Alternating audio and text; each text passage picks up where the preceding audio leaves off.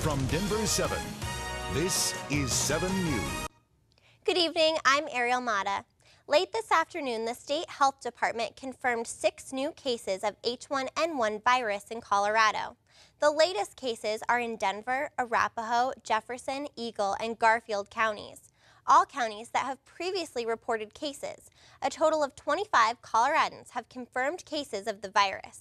One of the latest victims is a student at West Middle School in the Cherry Creek district. The student hasn't been in class since Monday. Stay with 7 News and thedenverchannel.com for the latest developments on the outbreak. We continue to follow a story still developing tonight. Police are still searching for a man who killed a college student from Colorado. 21-year-old Johanna Justin Yinich of Tinmouth was studying at Wesleyan University in Connecticut when she was killed yesterday. She was working at a bookstore where a man wearing a wig shot her. The suspect may be a man she reported to police 2 years ago for stalking and threatening her.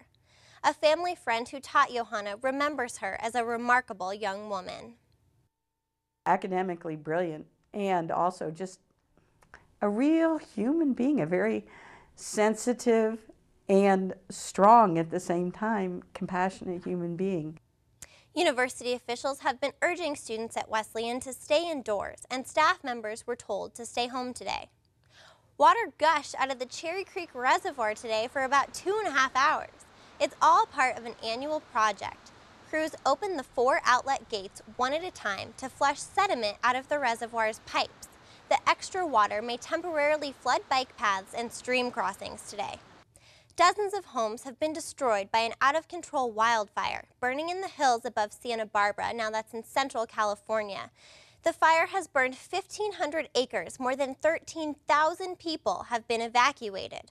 Triple-digit temperatures and strong winds expected this evening could drive the flames into even more homes again tonight. A fire station in Lakewood is inviting you and your family out tonight for a demolition project.